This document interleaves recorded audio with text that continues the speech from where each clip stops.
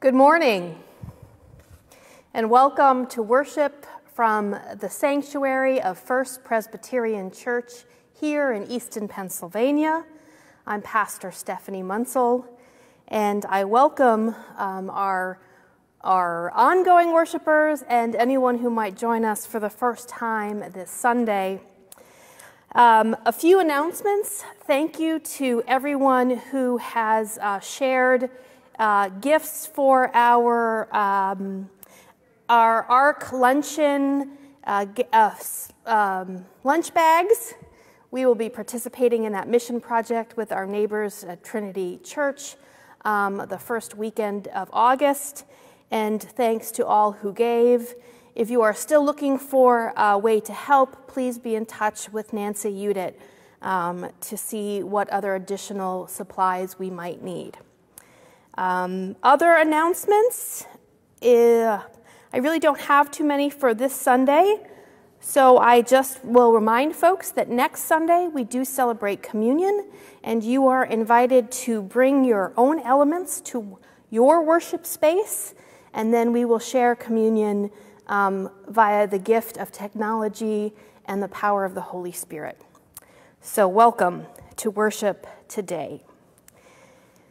Let us prepare to worship God as we begin with our opening prayer. Let us worship God together. The kingdom of heaven is like a mustard seed. It is a small seed, but has some surprises in store for us. God's transforming love begins and enters our hearts through small ways. Lord, plant amazing seeds of love in us, that they may grow in ways which glorify you. Amen. Let us sing this morning's hymn of praise, All Things Bright and Beautiful.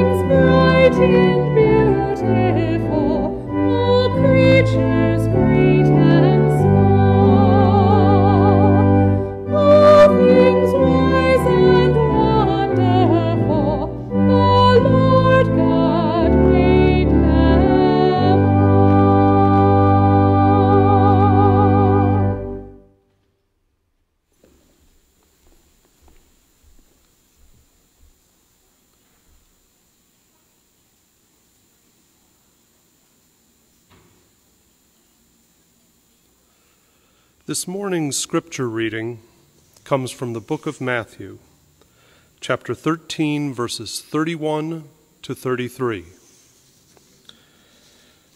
The word of the Lord. Jesus put before them another parable. The kingdom of heaven is like a mustard seed that someone took and sowed in his field. It is the smallest of all the seeds, but when it is grown, it is the greatest of shrubs and becomes a tree, so that the birds of the air come and make nests in its branches. He told them another parable. The kingdom of heaven is like a yeast that a woman took and mixed in with 3 measures of flour until all of it was leavened. The word of the Lord.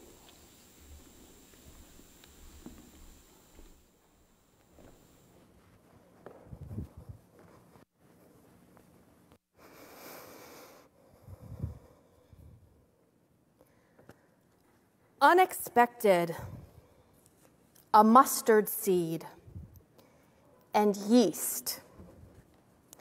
Friends, over the past few weeks, we have heard Jesus use illustrations from the everyday life of his listeners to help teach those who came to learn from him, to understand more about God and God's kingdom. Today's reading has Jesus teaching using the example again of a seed, this time a mustard seed. He also uses the example of yeast or leaven, which is used in baking of bread. Now, in Jesus' day, it was common for people to reference a mustard seed in order to suggest that something was very, very small. Jesus' first listeners would have known a mustard seed. Mustard plants were quite common in the Near East.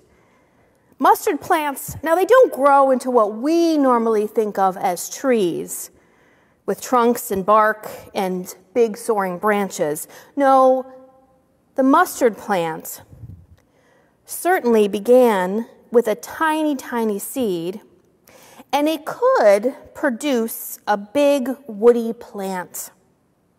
That mustard plant behaved like a weed. Once it was established, it spread quickly, it intertwined with the landscape around it. Those tiny seeds were means by which it spread profusely. The seed to plant proportion what was remarkable. Now, I don't know about you, but I don't have a mustard plant in my yard. But I certainly have encountered weeds. Weeds like vines that once established, once a little plant pops up, the next thing I know, it's everywhere. A teensy tiny seed that grows into a plant that winds its way everywhere. This is what Jesus said was like the kingdom of God. Small origins, surprisingly big impact. What about yeast? Now, I'm not sure your average baker to whom Jesus spoke would have known the science behind yeast when she made her bread. But those who listened to Jesus would know firsthand what happened to bread without yeast, without the leaven to make it rise. Yeasts are single-celled organisms that feed off of simple sugars, breaking them down into carbon dioxide, ethanol, flavor molecules, and energy, a process we know as fermentation. You learned a little science here today. In baking bread, the yeast organisms, when they expel that carbon dioxide as they feed off the sugars, when that dough begins to warm and bakes, It permeates the bread and leaves behind these bubbles, these nooks that causes the bread to rise. CO2 crannies that stays when it sets. Maybe you are one of the many people who took up baking during quarantine. Apparently, making sourdough was quite a popular hobby. Did any of you do that? Nobody here did. Doesn't look like. Oh, you did? Oh, Elizabeth did. Apparently, it was so popular that there was a time when yeast became scarce for a while. Now, I'm not a baker myself, but I am a bread lover. So I can appreciate the power of the little powder of yeast. It's the difference between a cracker and a delicious loaf. Even we modern listeners can appreciate the example used in Jesus' parables. Two examples of small components, a seed, one ingredient, both grow and spread and have a significant effect on the environment around them. We know all too well these days an example of something small having a huge impact, a huge effect. A tiny virus has crept into our lives and turned into every corner of our days and turned everything on its head. Small but significant, surprisingly so. But what Jesus shares is how, in the kingdom of God, something small can bring such good. Today I want to remind you that when Jesus shared this parable about the mustard seed and the yeast, the parables meant to tell us about God's kingdom. Now, God's people had been waiting for God's reign to come on earth. But God's people had been misunderstanding what that kingdom on earth might look like. God's kingdom. Will an army of angels come to overthrow earthly powers and oust all evil from creation? Is that what the kingdom coming would look like? Would God hurl lightning bolts from heaven down on the earth to assert justice on earth? Would God send a Messiah, a champion, to be king over all the earth? When the people waited, they waited for something big. The revelation of this parable is the assertion that something so small and unexpected would usher in God's rule.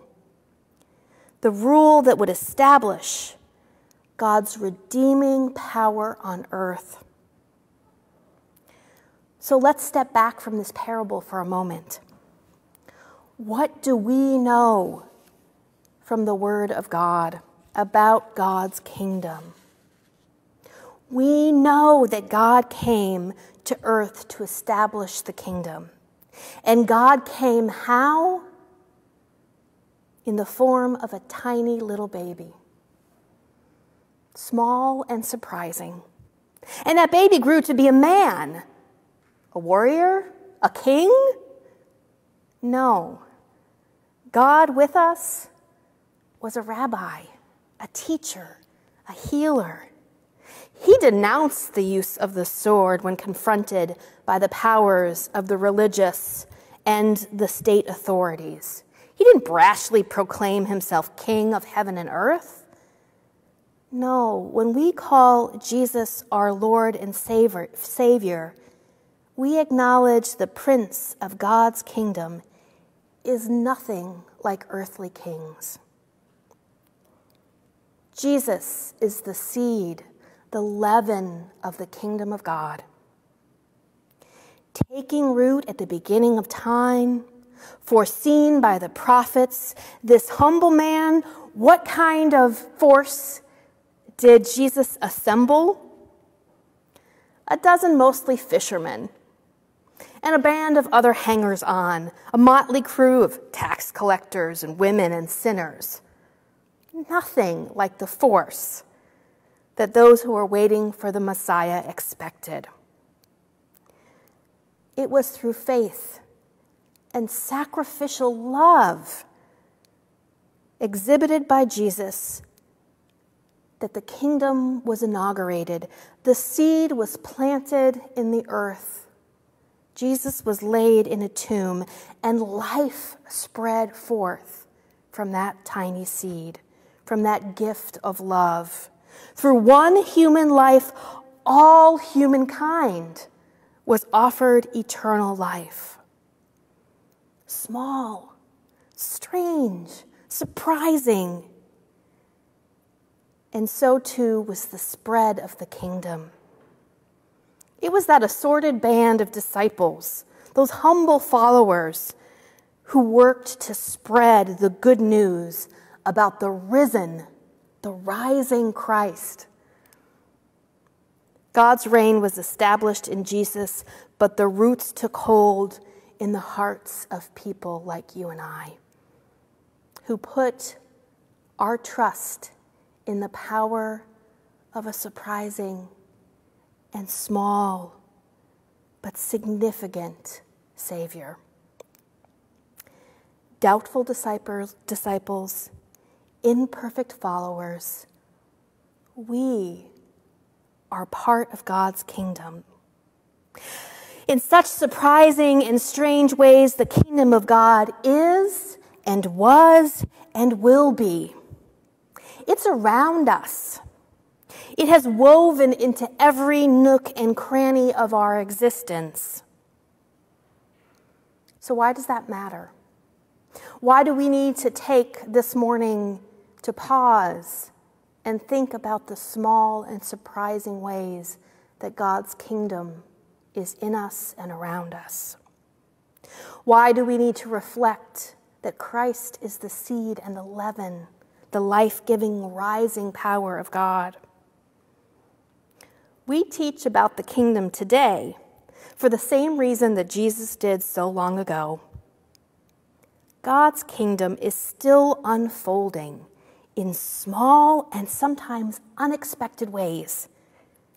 And if we're not looking, if we're not open to that surprising way, we could miss it.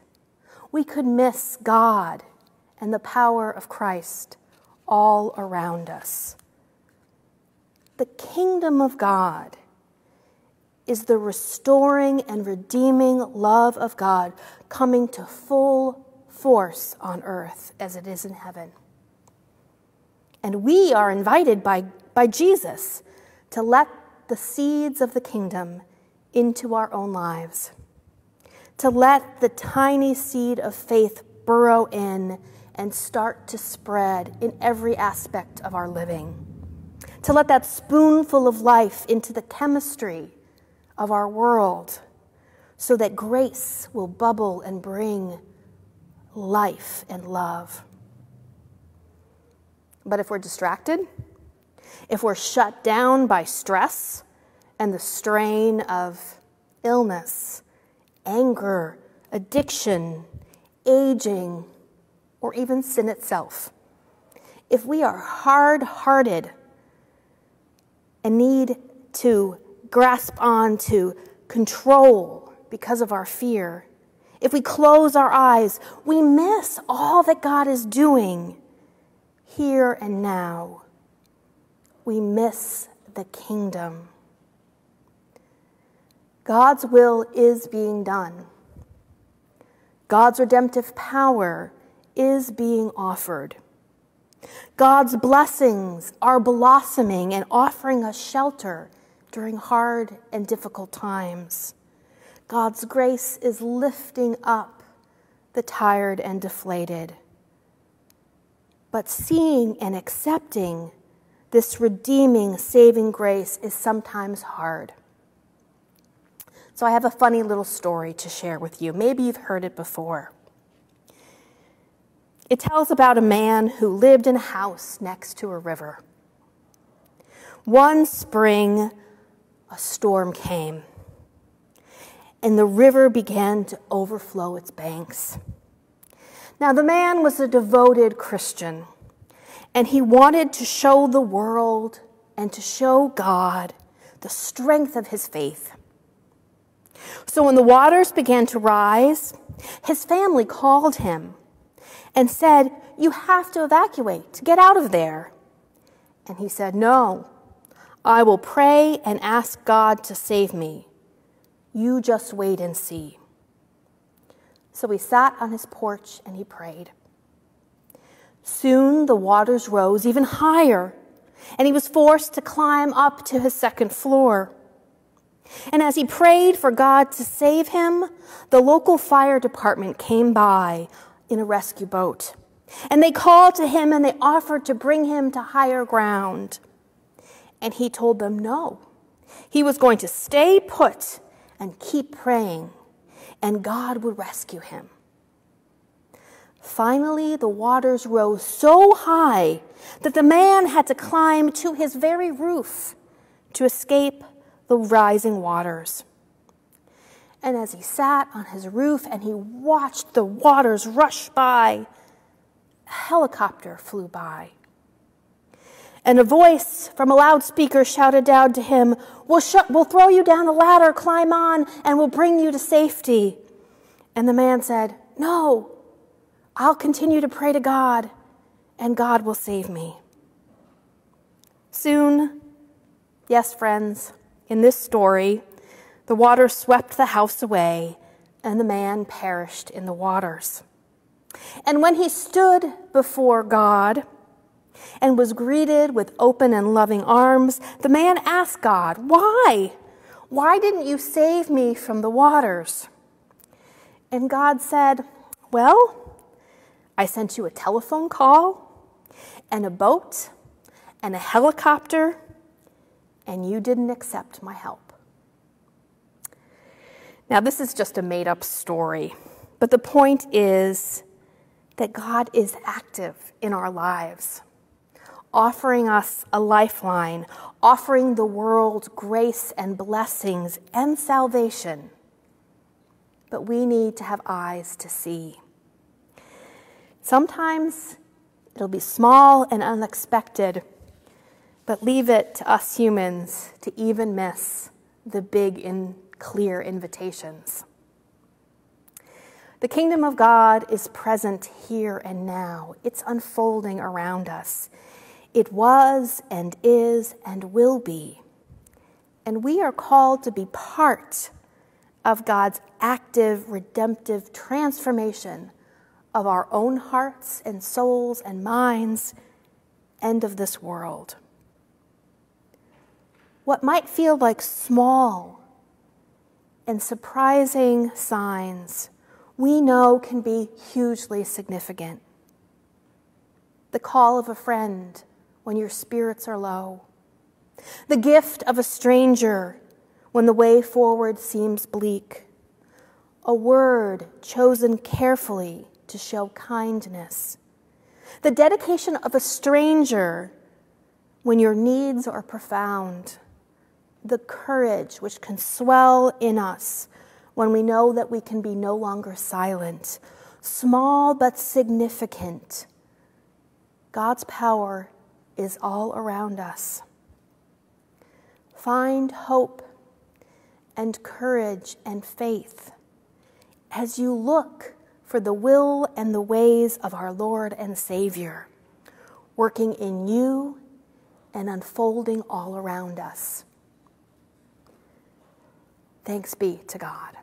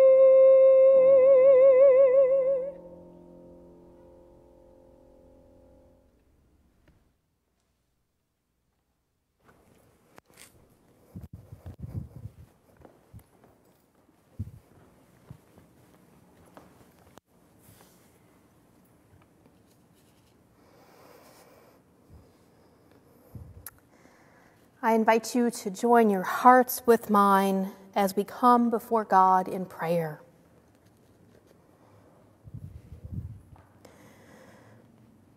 Almighty God of surprising and significant grace, we thank you for the resurrection dawn, bringing the glory of our risen Lord, who makes every day new.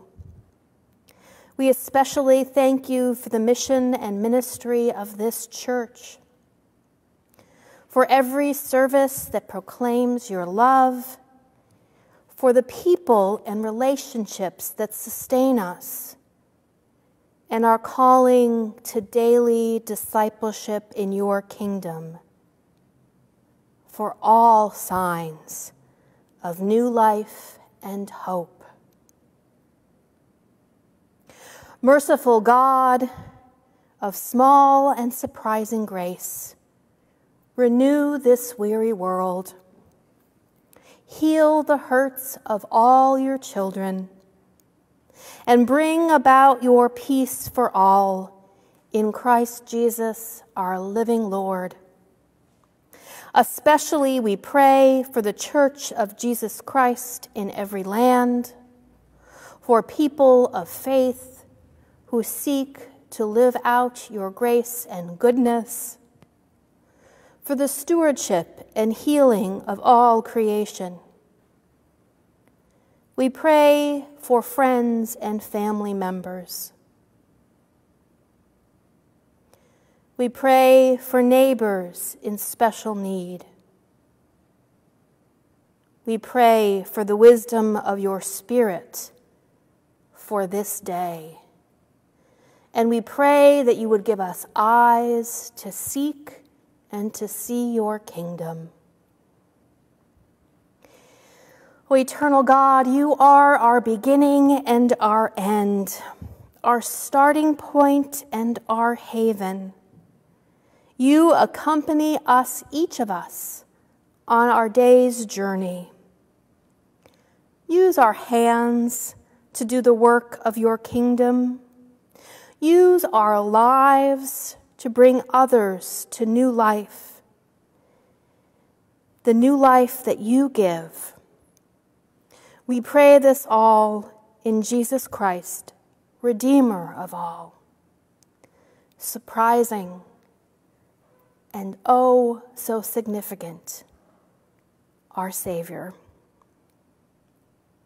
With the confidence of God's children, let us pray the prayer that our Savior taught us, saying, Our Father, who art in heaven, hallowed be thy name. Thy kingdom come, thy will be done, on earth as it is in heaven.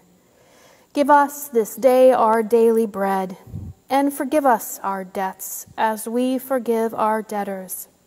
And lead us not into temptation, but deliver us from evil.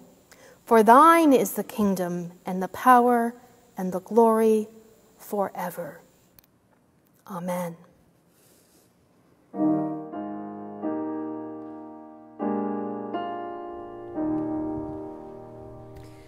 Glory be to the Father, and to the Son, and to the Holy Ghost, as it was in the beginning, is now, and ever shall be, world without end.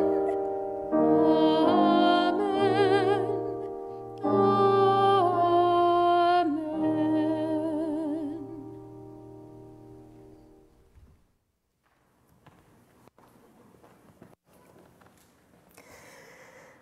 Siblings in Christ, I thank you for coming to worship on this day, and I charge you to open your eyes and your hearts to the sometimes small but always significant ways that God is in the work in the world. You are invited to join in the work of God's kingdom. Be prepared to say yes. Amen.